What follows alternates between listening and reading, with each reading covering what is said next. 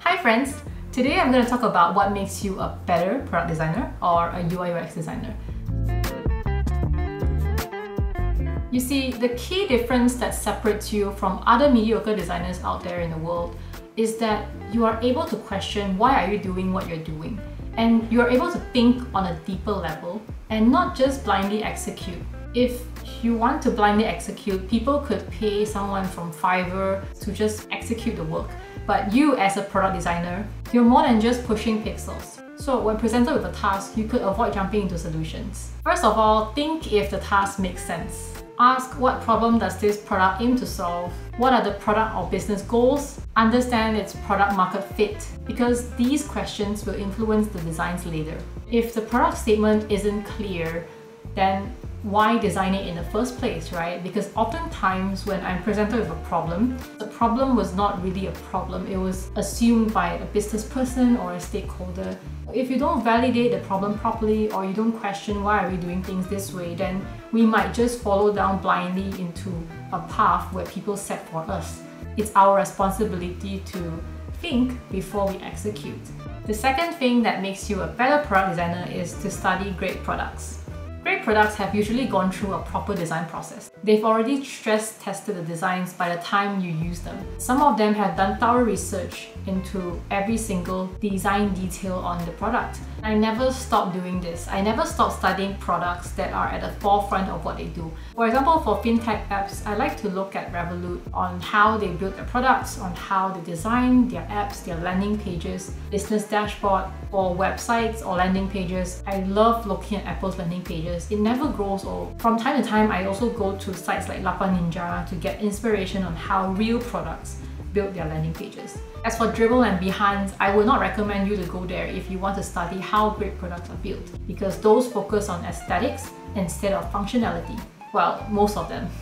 A simple act of just lifting your phone, using your favorite apps, and questioning like why this button is placed here, why are things laid out in a certain structure, and how did they map out the user flow for different edge cases. Make it a habit in you to study great products, study design details. Design details are everywhere, even on the tool that you're using right now, or the app that you're using, or the website that you always visit. These are like subtle things that you can feed into your mind every day, and naturally you will become a better designer just by doing that. So for example, on Telegram, when you scroll your chat messages, the user's profile picture sticks to the bottom left until you scroll to the next one. These are like subtle design details that doesn't scream at you. It improves the experience and it delights people. So on iOS 15, Apple has decided to move the browser's header on Safari to the bottom. So when you scroll on a browser, your footer shrinks to the bottom so that you get a better full page view of your content. This maximizes the screen real estate, it optimizes the experience. The browser's header being at the bottom, it means that it's closer to your thumb. Means that you don't need to reach to the end of the screen to type in an address or search for something. Take these little design details as example and see how you can improve them in your own design. Another way that I would also recommend for you to become a better product designer is to go paper before pixels. So if you've ever run into a creative rut, or you're struggling to think of ideas quickly, ideate quickly, or just map out flows really quickly, right? Instead of going directly to your favorite design tool like Figma, Sketch, so how about bring out your notebook and pen and start sketching? This allows me to brainstorm faster and ignore perfection. I'll usually start with a problem. So for example, I'm solving a problem whereby users drop off at the checkout flow. I will just map out a few flows on my notebook, decide which flow to bring to Figma, prototype it, test it with people before it goes into development. I don't pull out my pen and paper all the time, to be honest. I only do it when I need to brainstorm rapidly with just my pen and paper. Another thing that could help you become a better designer is to improve your product and business knowledge. I couldn't stress this enough. As a designer, yes, it's your job to know how to design well. It's your job to learn about the latest design trends, design details and stuff, right? But when you're designing for your product is specific to the user's problem. It's unique, right? No product is exactly the same.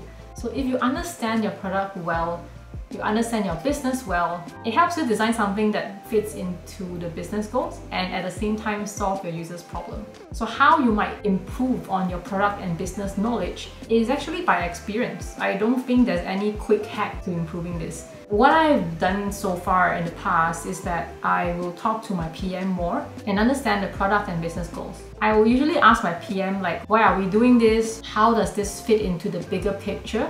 In return, when I'm designing a solution, the solution tends to fit better into the business perspective or the product perspective. It helps me design something that presents the product's benefits more effectively. The last point I want to share in this video is to understand technical limitations and possibilities. No, you don't need to code. I will repeat myself. You don't need to code to be a better designer.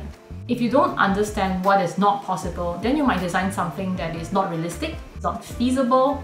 You would limit yourself in designing something in a certain way. It's your job as a designer to know what is possible and not possible. But we cannot know it all, right? And we won't be able to know every single technical limitation. What you can do as a designer is to communicate more with your developers, communicate more with your product manager. It comes by experience. There is no dictionary that you can read or a book that tells you everything you need to know about technical limitations and possibilities. A lot of observation, practice, communication, experiences of launching real products. By then, you should already have a grasp of what is possible and what is likely not possible. Reducing the uncertainties and the unknowns in your knowledge helps you become a better designer than most people out there. I feel like I could go on and on about this list on how you can improve your skills and become a better designer, right? But I believe just strengthening these 5 things I mentioned in the video could already help you become a 10 times better designer. To recap, start with why. Question everything before you do something. Paper before pixels. When you're in a creative rut, when you need to think quickly, bring out your pen and paper. Do not complicate the process. Sometimes ideation is that simple. It's just to bring out paper and pen and just think and just sketch. Improve your product and business knowledge. Understand the business goals, the product goals. Understand how competitors are doing in the market so that you can design something that is 10 times better than the rest. Understand technical limitations. Know what is possible and what is not possible so that you reduce back and forth, you make your developers happy, and you will be much better equipped as a designer. I hope this video helps you, and if you're not sure what to improve on next time, come back to this video. Remember those 5 things that I've just shared. Just go through them again and improve yourself as a designer. See you in the next video. Bye!